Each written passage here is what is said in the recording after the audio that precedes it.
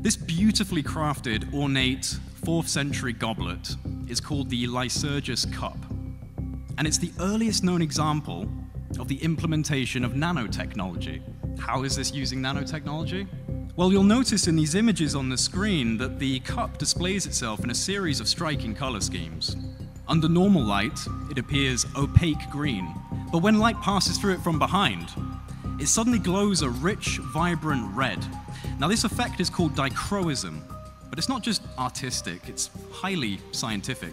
Modern analysis of this cup, which is currently being housed in the British Museum in London, revealed that whoever was responsible for creating this cup had somehow suspended nanoscale particles of gold and silver about 50 to 100 nanometers wide within the glass matrix. These nanoparticles interact with light in complex ways and create something called surface plasmon resonance. The scattering and the absorbing of different wavelengths depending on how the light hits the surface. And this is what causes these unique color shifts.